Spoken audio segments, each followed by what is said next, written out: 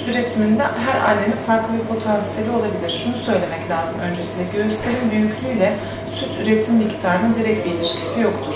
Hemen hemen her annede aşağı yukarı aynı sayıda kesecik ve aynı sayıda kanal vardır göğüs ucuna açılan. Ve bunlar fonksiyonel bölge olduğu için de göğsün büyüklüğünden bağımsız olarak her kadında aşağı yukarı aynı sayıda bulunmaktadır. Fakat tabii ki bazı annelerde daha fazla süt varken bazı annelerde ancak çocuğun ihtiyacını giderecek kadar süt olabilir.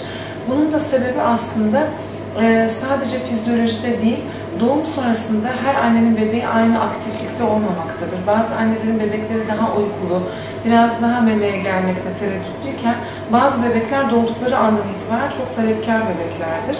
Ve bu uyarının çok fazla verilmesi annenin göğüslerindeki üretimi daha hızlı bir şekilde başlatmaktadır. Halbuki emzirme danışmanlığı alan annelerde ve bebeğin desteklenmesi gerektiği durumların iyi ayırt edildiği durumlarda her annenin bebeğine yetebileceği kadar süt üreteceğini iddia ediyoruz.